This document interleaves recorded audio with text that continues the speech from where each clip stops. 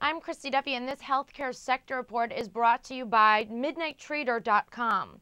Healthcare issues are higher before the bell Friday, with the European Medicines Agency recommending that AstraZeneca's schizophernia drug be used to treat depression. Last May, the Dutch authorities had rejected Seroquel XR's use to treat this symptom. Idexx Laboratories reported higher than expected earnings and lifted its full-year earnings outlook. I'm Christy Duffy. For more on those healthcare headlines, visit MidnightTrader.com. You can also receive more sector reports here on our YouTube channel, Trade the Trend.